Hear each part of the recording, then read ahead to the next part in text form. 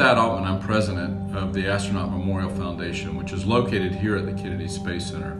Our foundation was created to memorialize, to remember those astronauts who've made the ultimate sacrifice, who've given their life for human spaceflight. But also, we have what we call our living memorial.